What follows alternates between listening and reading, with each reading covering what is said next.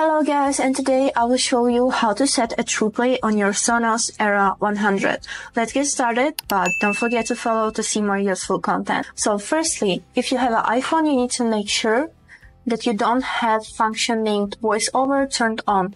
Let's check it. We need to open the settings, find tab named Accessibility and click on it. And here's the VoiceOver, and as you can see, it's turned off. As a next step, we need to make sure that our device is connected to the source of power. Now, we need to connect to our device with a Bluetooth.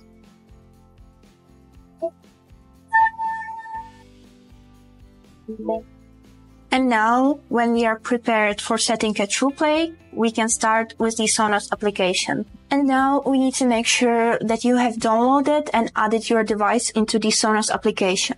If not, and you don't know how to do it, you can check out the video in our channel. The link will be right here in the right corner. Now we need to open settings and choose our device right here. We go a little bit lower and we can see this button Trueplay. We click on it, Trueplay tuning, and get started.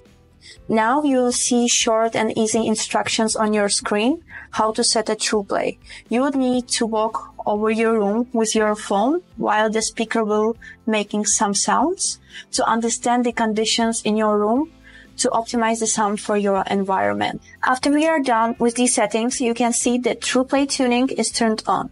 After this, you can notice that the sound on your device became better and more balanced. That's because Trueplay tuning is adapting to the conditions in your room and balancing the sound on your device. Now you can enjoy your favorite music even more.